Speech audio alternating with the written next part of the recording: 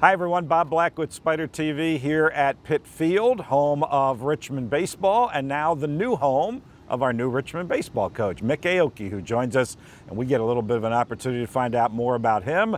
Mik, first of all, just welcome publicly and officially to Richmond. Yeah, thank you very much. Excited to be here.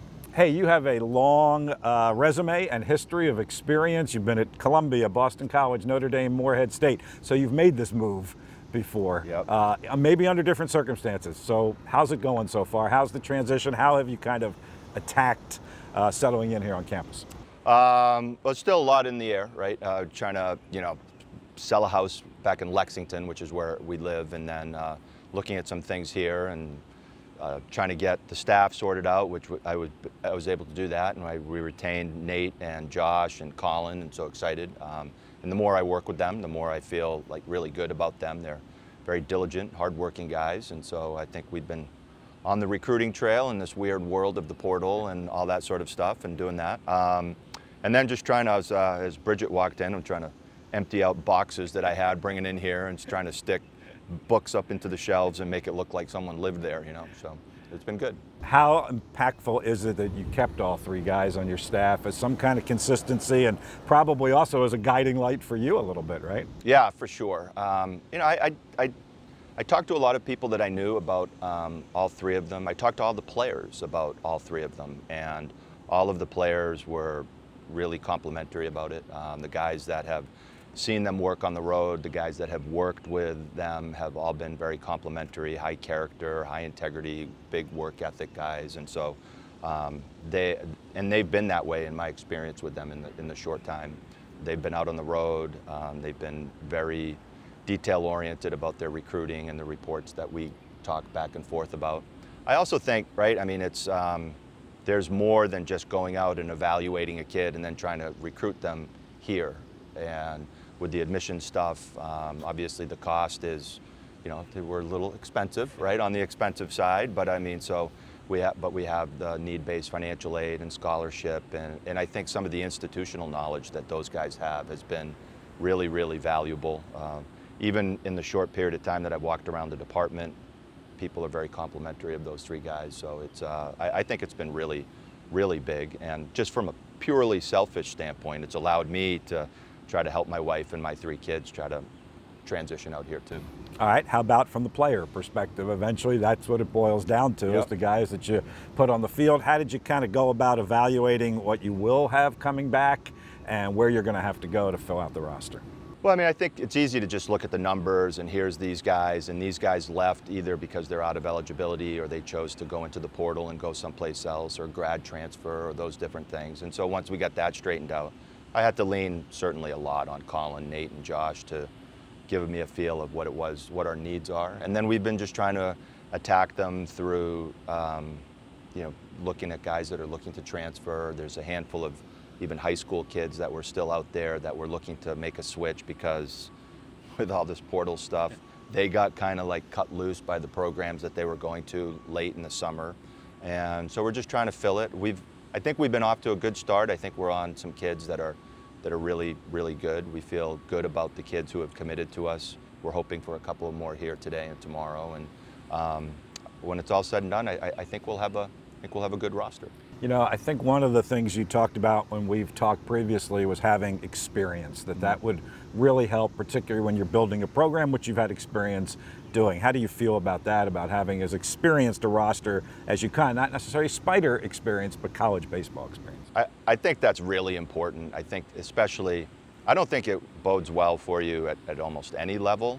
I think sometimes with like the very higher echelon of Power 5 guys, they can get those guys that sort of higher draft picks that decided to go to school.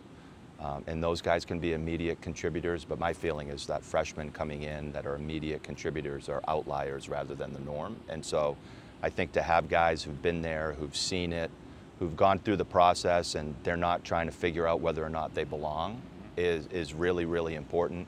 I think from a leadership standpoint, we've been on a few older guys that have been on teams that have won, have had success, and they can bring that mindset and they can bring that that type of attitude to our program. I think that'll be I think that's really important.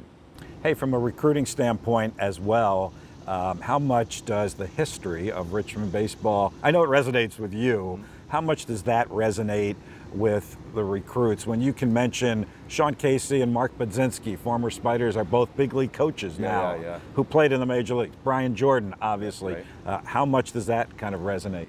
I think it does, especially as you walk them through and they see like the, the pro baseball board that's up there. Obviously, Casey did a nice job of getting himself into the news recently, so that was pretty cool. Thanks, Sean. So I think that kind of thing where it gets back there, and those guys are, I think there was a nice article about the two of them being in the big leagues together now, and what a cool thing that is. And Sean Casey, I don't know Sean personally. I have a connection to him through a former player of mine, and so I listen to his podcast, and it's like off the charts energy, and it's so cool, and to bring that sort of thing, and he's really into like that mental game stuff. He's really into like the personal development, along with, I don't know that he's going to be talking to Aaron Judge about his personal development, but I think that it's going to be, I think that kind of stuff is good. I mean, he's gone to, as much as I hate to say it as a Red Sox fan, he's gone to the iconic brand in the evil empire. Yeah, I know. But he's gone to the most iconic brand. He's going to be the hitting coach there. I can't help but think that, those guys will, maybe Susie Waldman will put, Richmond Spiders onto a broadcast here and there. So I think that'll be really cool. Hey, a couple more for you, Mick, before we let you get back to what you really need to be doing. Your experiences at Boston College and Notre Dame, obviously at a high level, Big East and ACC. What has that kind of done for you, and how can that help you here at Richmond? Well, I think there's a couple of things. I think, both of those schools are high academic schools, much like Richmond. Both of those schools are trying to compete at the highest level of Division I, much like Richmond.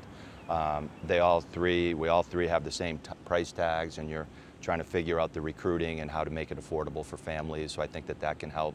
I also think that when you're here, you have to allow for a certain sensitivity to balance the academic commitments that kids have, but still make sure that they're getting their work in and continuing to develop and help your team. And so having a little bit of flexibility with that while still maintaining really high standards. Understanding that there's going to be certain weeks during the school year where they're all getting smashed by midterms or different things like that, that maybe that's a place where you back off just a little bit on different things that you're doing and have a little empathy for those different things. And then just kind of mixing the, what they need to do on and off the field as a baseball player with what they have to do as an academic and as a student and all of those things. I think that having a little bit of intimate knowledge with that, I think, is really helpful.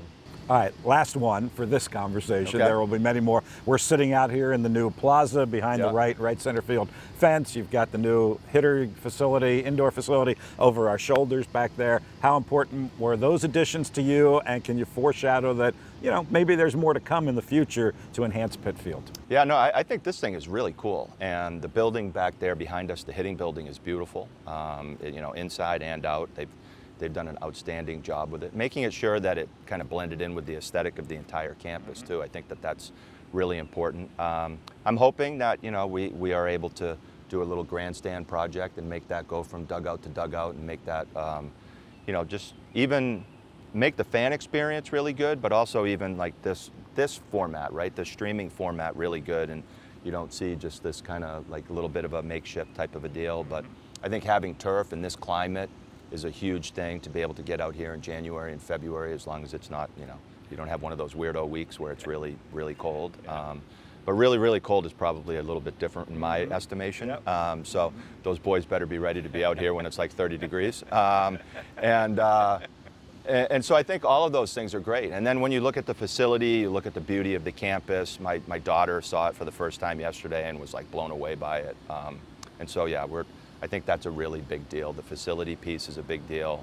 The way that the campus looks, I've had it described to me as like, people are like, yeah, you go there and it's like Disney World, right? Nothing's out of place. Everything's mowed. Everything's put together. So I think it's great. All right, great stuff, Mick. Go get back to work. We look forward to seeing you and your Spider team on Pitt Field before long. All right, thanks. I appreciate it, Bob. Mik Aoki, the new Spider baseball coach, with us on Spider TV.